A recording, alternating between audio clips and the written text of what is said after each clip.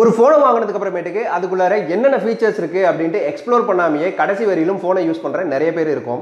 So நீங்கள் ஒரு X2 user, Realme X2 user அப்படின்னாக்க அந்த பிரச்சனை உங்களுக்கு இருக்காது.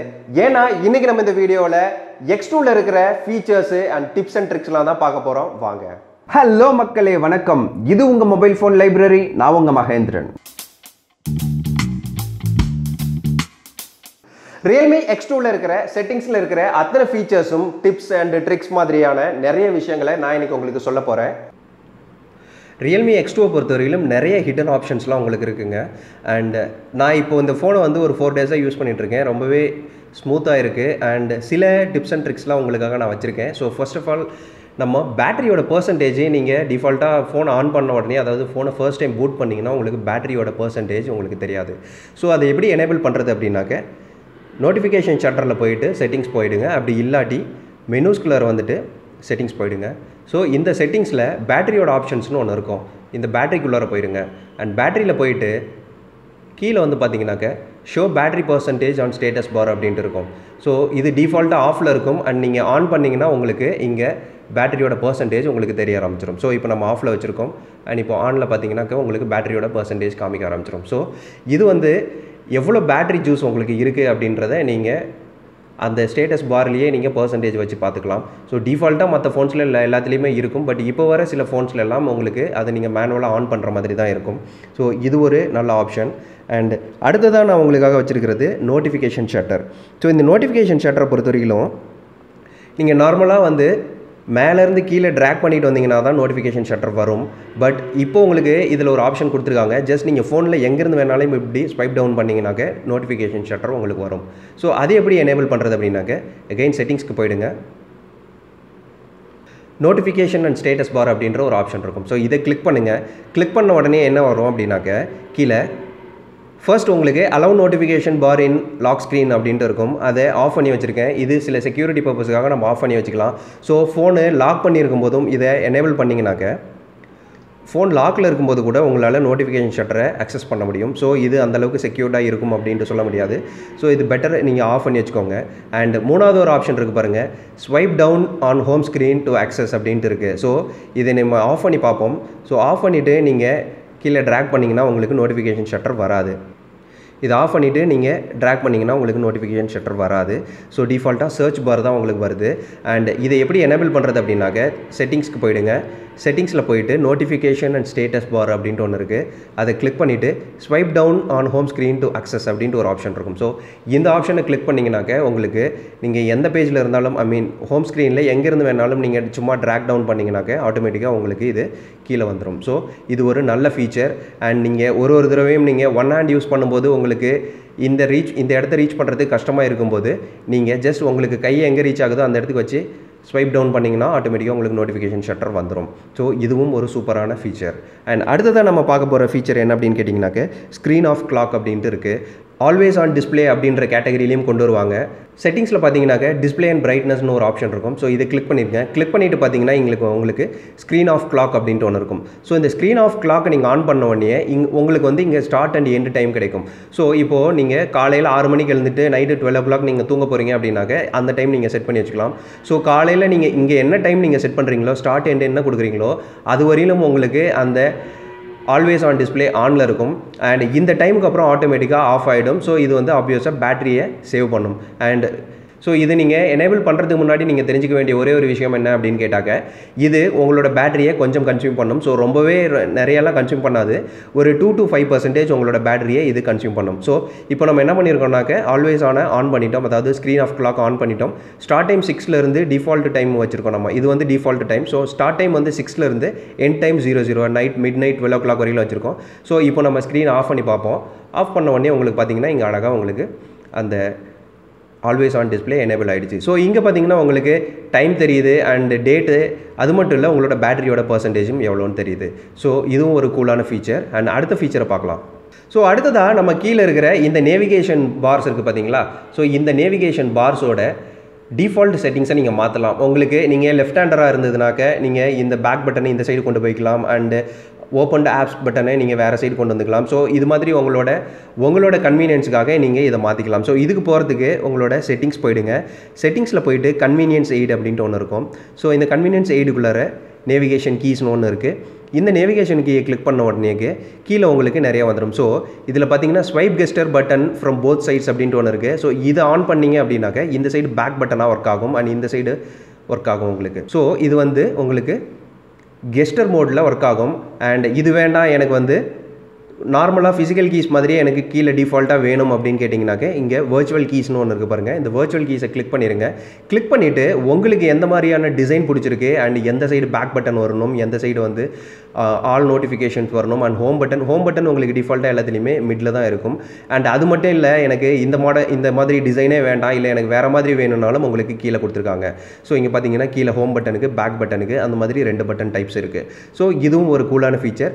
இதை நீங்கள் டிஃபால்ட்டாக மாற்ற கீழே பாருங்கள் உங்களுக்கு இந்த நோட்டிஃபிகேஷனில் இருக்கிற இந்த ஃபிசிக்கல் கீஸ் மாதிரி இருக்கிற கீஸ் உங்களுக்கு மாறிக்கிட்டே இருக்குது. ஸோ இது ஒரு சூப்பர்பான ஃபீச்சர்.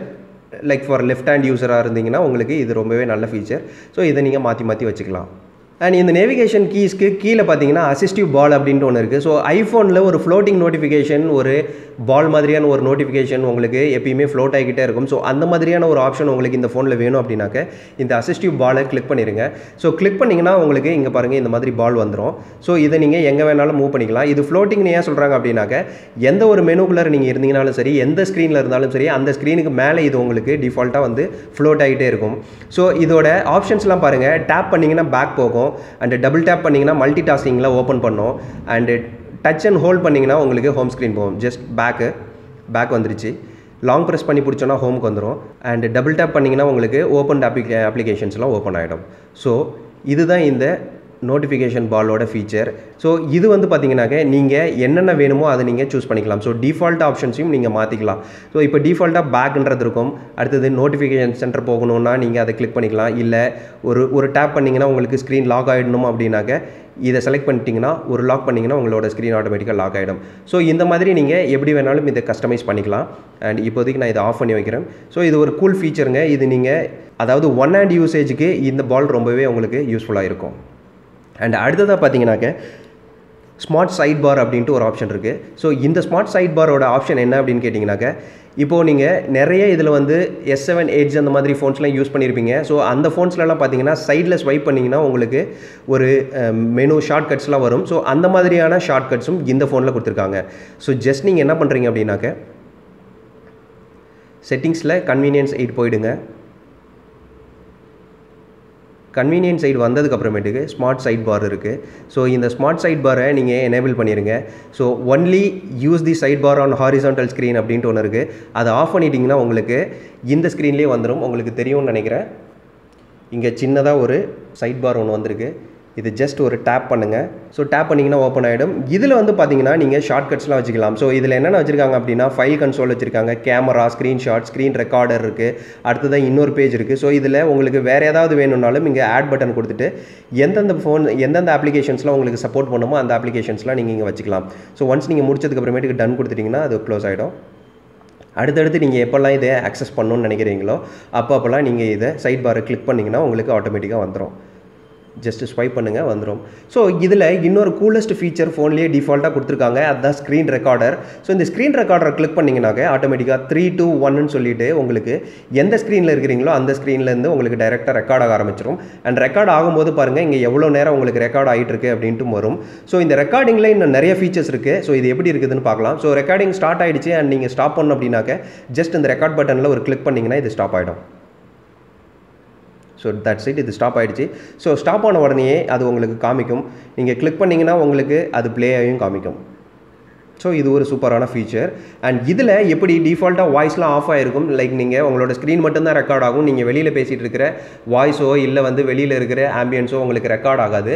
ஸோ அது எப்படி ரெக்கார்ட் பண்ணுறது அப்படின்ட்டு பார்ப்போம். ஜஸ்ட் பேக் போயிடுங்க. பேக் போயிட்டு செட்டிங்ஸில் வாங்க, ஸ்க்ரீன் ரெக்கார்டர்னு டைப் பண்ணுங்கள்.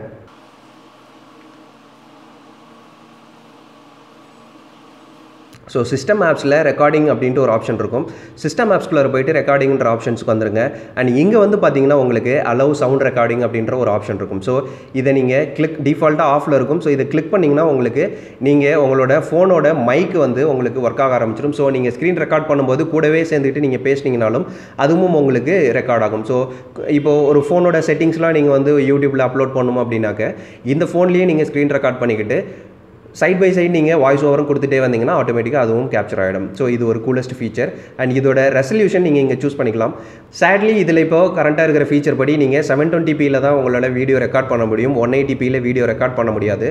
ஸோ அது ஒரு நெகட்டிவ் பாயிண்ட் இதில். அண்ட் இதில் நீங்கள் டிஃபால்ட்டாக ஃப்ரண்ட் கேமராவையும் எனேபிள் பண்ணிவிட்டு நீங்கள் ரெக்கார்ட் பண்ணலாம். லைக் நீங்கள் ஃபோனில் ரெக்கார்ட் பண்ணும்போது டிஃபால்ட்டாக உங்களுக்கு இந்த கேமராவும் எனேபிள் ஆகிடும். லைக் நீங்கள் உங்களோட ஃபேஸையும் காட்டிக்கிட்டு நீங்கள் இந்த ஸ்க்ரீன் ரெக்கார்டிங் ஃபீச்சரையும் நீங்கள் என்ஜாய் பண்ணலாம். லைக் இப்போ பாருங்கள், நான் உங்களுக்கு ஒரு சாம்பிள் காமிக்கிறேன். ஸ்க்ரீன் ரெக்கார்டு ஸ்டார்ட் பண்ண உடனே உங்களுக்கு மேலே இருக்கிற ஸ்க்ரீனும் எனேபிள் ஆகிடுச்சு. ஸோ உங்களால் இப்போது உங்களோட ஃபேஸை காட்டிக்கிட்டே நீங்கள் பேசவும் முடியும். உங்களோட ஸ்க்ரீனை ரெக்கார்டும் பண்ணிக்கலாம். ஸோ இது உண்மையிலேயே கூலஸ்ட் ஃபீச்சருங்க. ஒரு கண்டென்ட் க்ரியேட்டருக்கு இது ரொம்பவே வரப்பிரசாதம் அப்படின்ட்டு நான் சொல்லுவேன். இதில் லேக் ஆகிற ஒரே ஒரு விஷயம் என்ன அப்படின்னு கேட்டிங்கனாக்கா, ஃபுல் ஹெச்டியில் உங்களால் உங்களோட ஸ்க்ரீனை ரெக்கார்ட் பண்ண முடியாது. ஈவன் தோ இந்த டிஸ்பிளே உங்களுக்கு ஃபுல் ஹெச்டி அமோலெட் டிஸ்பிளேவாக இருந்தாலும் இது வந்து 720 பிக்சல்ஸ் தான் உங்களுக்கு வீடியோ ரெக்கார்ட் பண்ணி கொடுக்கும். அடுத்ததாக ஒரு சூப்பர்பான ஃபீச்சரை பார்க்க போகிறோம். அது வந்து என்னென்னா கெஸ்டர் அண்ட் மோஷன் அப்படின்றது இருக்கும். ஸோ கெஸ்டர் அண்ட் மோஷன் அப்படின்றது என்ன அப்படின்னாக்க, ஜஸ்ட் நீங்கள் உங்களோட லாக் ஸ்க்ரீனில் என்னென்னலாம் கெஸ்டர்ஸ் யூஸ் பண்ணுறீங்களோ அந்த கெஸ்டரை அது வந்து ரீட் பண்ணிவிட்டு அதுக்கான ஆக்ஷனை காமிக்கும். ஸோ இந்த கெஸ்டர் அண்ட் மோஷரை நீங்கள் அக்சஸ் பண்ணுறதுக்கு செட்டிங்ஸில் கன்வீனியன்ஸ் எய்டுக்குள்ளார போயிடுங்க. அண்ட் அந்த கன்வீனியன்ஸ் எய்டுக்குள்ளார கெஸ்டர் அண்ட் மோஷன் அப்படின்ட்டு ஒரு மெனு இருக்கும்.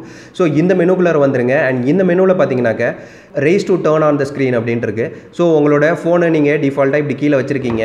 அண்ட் நீங்கள் ஃபோனை இப்படி தூக்கின உடனே உங்களோட ஸ்க்ரீன் ஆன் ஆகிடும். ஸோ இதுதான் அந்த ஃபீச்சர். நான் திரும்ப பண்ணி காமிக்கிறேன். ஸோ ஃபோனு ஃப்ளாட்டாக இருக்குது. அண்ட் நீங்கள் இப்படி மேலே தூக்கின உடனே உங்களோட ஸ்க்ரீன் எனேபிள் ஆகிடும். ஸ்க்ரீன் வந்து ஆன் ஆகிடும். நீங்கள் ஃபிங்கர் பிரிண்ட் வச்சுட்டு அன்லாக் பண்ணிக்கலாம். ஸோ இது ஒரு கூலான ஃபீச்சர். அண்ட் இது வந்து என்னன்னாக்க, நீங்கள் சப்போஸ் பெட்டில் வச்சுட்டு தூங்குறீங்க அப்படின்னாக்கா, பெட் மூவ் ஆச்சு, பெட்டில் வந்து ஷேக் ஆகுது அப்படின்னாக்க இது வந்து உங்களுக்கு ஸ்க்ரீன் ஆன் ஆகிக்கிட்டே இருக்கும். ஸோ பெட்டர் இதை ஆஃப் பண்ணி வச்சுருங்க. பட் இது ரொம்பவே கூலான ஃபீச்சர். அண்ட் அது மட்டும் இல்லை, 3 ஃபிங்கர் ஸ்க்ரீன்ஷாட் இருக்குது. ஸோ நீங்கள் 3 ஃபிங்கரை வச்சு ஸ்வைப் பண்ணிங்கன்னா ஆட்டோமேட்டிக்காக ஸ்க்ரீன்ஷாட் எடுத்துரும். பாருங்கள், 3 ஃபிங்கர் வச்சு ஸ்வைப் பண்ணோடனே ஸ்க்ரீன்ஷாட் எடுத்துருச்சு. ஸோ இதுவும் ஒரு சூப்பரான coolest feature. And screen off gesture அப்படின்ட்டு உங்களுக்கு ஒன்று தனியாக இருக்குது. அண்ட் இதை எனேபிள் பண்ணிட்டீங்க அப்படின்னாக்க கீழே உங்களுக்கு நிறைய மென்யூஸ் ஓப்பன் ஆகுது. ஸோ ஃபர்ஸ்ட் என்ன அப்படின்னாக்க, double tape to turn on screen ஆஃபில் இருக்கும்போது 2 டேப் பண்ணிங்கன்னா ஸ்க்ரீன் ஆன் ஆகிடும். ஸோ 2 டேப் பண்ணிவிட்டேன், ஸ்க்ரீன் ஆன் ஆகிடுச்சு.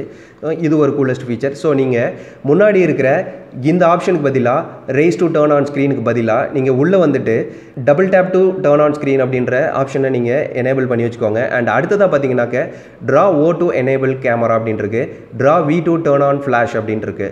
ஸோ இதை நம்ம ட்ரை பண்ணி பார்ப்போம். இப்போது ஆஃப் ஸ்க்ரீனில் நம்ம ட்ரா பண்ணிட்டோம். ஸோ அது ஆட்டோமேட்டிக்காக ரெக்கக்னைஸ் பண்ணிடுச்சு. பண்ண உடனே உங்களுக்கு கேமரா எனேபிள் ஆகிடுச்சு. அண்ட் அடுத்ததாக வி போட்டு பார்ப்போம். ஸ்க்ரீன் ஆஃபில் தான் பண்ணணும். ஸோ வி போடுறோம், ரெக்கக்னைஸ் பண்ணிடுச்சு. அண்ட் பின்னாடியே உங்களுக்கு ஃப்ளாஷ் லைட் எனேபிள் பண்ணிடுச்சு. ஸோ தெரியுதுங்களா, ஃப்ளாஷ் லைட் எரியுது. இதுவும் சூப்பரான கூலஸ்ட் ஃபீச்சர். அண்ட் மற்றதெல்லாம் என்ன பண்ணலாம் அப்படின்னாக்கா, மியூசிக் கண்ட்ரோல்ஸ் இருக்குது. ஸோ மியூசிக் மியூசிக் போயிட்டு இருக்கும்போது நீங்கள் கிரேட்டர் தென் சிம்பிள் போட்டிங்கனாக்க உங்களுக்கு நெக்ஸ்ட் சாங் ப்ளே ஆகும். லெஸ் தென் சிம்பிள் போட்டிங்கன்னா உங்களுக்கு ப்ரீவியஸ் சாங் ப்ளே ஆகும். அண்ட் 2 ஃபிங்கர் வச்சு நீங்கள் ஸ்வைப் டவுன் பண்ணிங்கன்னா உங்களுக்கு பாட்டு ஸ்டாப் ஆகிடும். ஸோ இந்த மாதிரியான ஃபீச்சர்ஸ்லாம் நிறைய இருக்குது.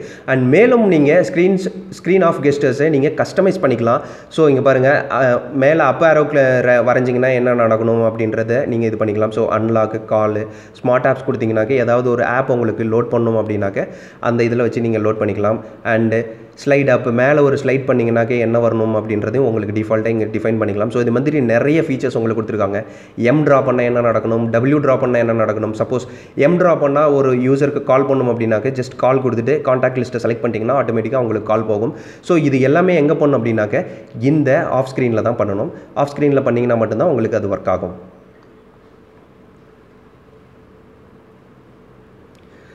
அண்ட் இதுவும் ஒரு சூப்பரான கூலஸ்ட் ஃபீச்சருங்க. ஸோ அடுத்ததாக பார்த்தீங்கன்னா நமக்கு நிறைய ஜங்க் கால்ஸ் வரும். லைக் மார்க்கெட்டிங் கால்ஸாக இருக்கட்டும், இல்லை வந்து அன்னோன் நம்பர்ஸில் பிளாக் பண்ணுறதா இருக்கட்டும், அந்த மாதிரியான நிறைய ஃபீச்சர்ஸ்லாம் இப்போது டிஃபால்ட்டாக எல்லா ஃபோன்ஸ்லையுமே நீங்கள் தேர்ட் பார்ட்டி அப்ளிகேஷன் போடாமையே உங்களுக்கு கால் லாக்கிங் சிஸ்டம் கொடுத்துருக்காங்க. ஸோ அதை எப்படி பார்க்குறது, அந்த காலை எப்படி பிளாக் பண்ணுறது அப்படின்றத பார்ப்போம். ஸோ முதல்ல நீங்கள் என்ன பண்ணணும் அப்படின்னாக்க செக்யூரிட்டி மெனு போயிடுங்க. உங்களோட செட்டிங்ஸில் செக்யூரிட்டி மெனுஸ்க்கு அடுத்தது ஆன்டி ஹராஸ்மெண்ட் அப்படின்ட்டு ஒன்று இருக்குது. ஸோ இந்த ஆன்டி ஹராஸ்மெண்ட்டில் நீங்கள் பிளாக் லிஸ்ட் பண்ணிக்கலாம். ஏதாவது உங்களுக்கு தேவையில்லாத அன்னோன் நம்பர்ஸ் கால்ஸ் வர்றது அதை எல்லாத்தையுமே நீங்கள் இங்கே பிளாக் லிஸ்ட்டில் ஆட் பண்ணி வச்சுக்கலாம். அண்ட் நீங்கள் பிளாக் லிஸ்ட்டில் ஆட் பண்ணி வச்சுட்டு அண்ட் ஒயிட் லிஸ்ட்டும் நீங்கள் ஆட் பண்ணி வச்சுக்கலாம். லைக் பிளாக் லிஸ்ட்னா என்னென்னா அதெல்லாம் உங்களுக்கு பிளாக் ஆகிடும். அண்ட் ஒயிட் லிஸ்ட்டில் இருக்கிறவங்க எல்லாருமே வந்து உங்களுக்கு கால்ஸ் ரிசீவ் ஆகும். பட் ஒயிட் லிஸ்ட்டில் போடணுன்ற அவசியம் கிடையாது. அண்ட் அடுத்தது என்னென்னா பிளாக் லிஸ்ட் நோட்டிஃபிகேஷன் வரணுமா வேண்டாமா அப்படின்றத நீங்கள் சூஸ் பண்ணிக்கலாம். ஷோ ஆல் பிளாக் கால் நோட்டிஃபிகேஷன்ஸ் அப்படின்றது டிஃபால்ட்டாக எனேபிள் ஆகிருக்கும். அண்ட் அடுத்ததாக உங்களுக்கு show all blocked notifications not from black list அப்படின்ட்டு இருக்குது. ஸோ பிளாக் லிஸ்ட்டில் இருக்கிறவங்களோட கால் நோட்டிஃபிகேஷன்ஸ் மட்டும் உங்களுக்கு வராது. இல்லை எனக்கு எந்த ஒரு பிளாக் பண்ண நோட்டிஃபிகேஷனுமே வர வேண்டாம் அப்படின்னாக்க டோன்ட் ஷோ பிளாக் நோட்டிஃபிகேஷன்ஸ் அப்படின்றத கிளிக் பண்ணிடுங்க. ஸோ 3 ஆப்ஷன்ஸ் உங்களுக்கு கொடுத்துருக்காங்க. இதில் உங்களுக்கு அப்ரோப்ரியேட்டான ஆப்ஷன் என்ன வேணுமோ அதை நீங்கள் சூஸ் பண்ணிக்கோங்க. ஸோ இது செட்டிங்ஸ்க்கு வரதுக்கு நீங்கள் உங்களோட செட்டிங்ஸில் செக்யூரிட்டி ஆன்டி ஹராஸ்மெண்ட் வந்தீங்கன்னாக்க இந்த ஆப்ஷன்ஸ்லாம் உங்களுக்கு இருக்குது. அண்ட் அடுத்ததாக பார்த்தீங்கன்னாக்க கிட்ஸ் ஸ்பேஸ் அப்படின்ட்டு ஒன்று இருக்குது. ஸோ குழந்தைங்க எந்தெந்த ஆப்ஸை யூஸ் பண்ணணும் அண்ட் எந்தெந்த ஆப்ஸை யூஸ் பண்ணக்கூடாது, ஸ்க்ரீன் ஆன் டைம் எவ்வளோ நேரம் இருக்கணும் அப்படின்றதில் ரொம்பவே கன்சர்னாக இருக்காங்க இப்போது. ஏன்னா இப்போ இருக்கிற எல்லா பசங்களும் வெளியில் போய் விளையாடுறத விட ஃபோனை வச்சு விளையாண்டுட்டு இருக்கிறத ரொம்ப ஜாஸ்தி ஆகிடுச்சு. இதை அவாய்ட் பண்ணுறதுக்காக இது கிட்ஸ் ஸ்பேஸ் அப்படின்ட்டு Realme X2ல ஒரு சூப்பர்பான ஃபீச்சர் கொடுத்துருக்காங்க. ஸோ இந்த ஃபீச்சரில் என்ன நடக்கணும் அப்படின்ட்டு என்ன இருக்குது அப்படின்ட்டு பார்ப்போம். உங்களுக்கு மொபைல் நெட்வொர்க் ஆனில் இருக்கணுமா ஆஃபில் இருக்கணுமா அப்படின்ட்டு நீங்கள் டிசைட் பண்ணிக்கலாம். அண்ட் அது மட்டும் இல்லை டியூரேஷன் அலவுட் ஈச் டைம் அப்படின்ட்டு ஒரு ஆப்ஷன் இருக்குது. ஸோ உங்கள் குழந்தைங்க 30 மினிட்ஸ் மட்டும்தான் இதை யூஸ் பண்ண முடியும். அண்ட் இது மாதிரி நிறைய இருக்குது. ஸோ என்டர் கிட் ஸ்பேஸ்னு கொடுத்துட்டீங்க அப்படின்னாக்க இந்த கிட் ஸ்பேஸ்குள்ளே வந்த உடனே இந்த செட்டிங்ஸ்லாம் டிஃபால்ட்டாக உங்களுக்கு எனேபிள் ஆகிடும்.